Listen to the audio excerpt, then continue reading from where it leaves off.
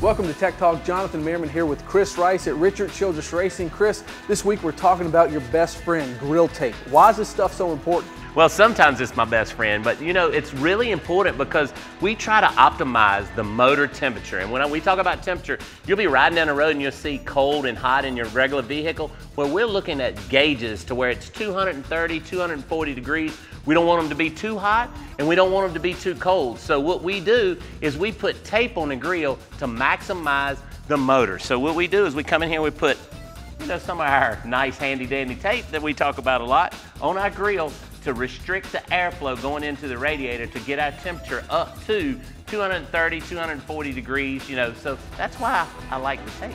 Where do you determine where to put this stuff, or how do you determine that? Well, it determines by the wind tunnel, and we look at that, changing of racetracks changes where we put the tape on the grill. Sometimes we look at it at, a place like Atlanta. We want to put it all on the left side to get us as much downforce and what we call side force as we can.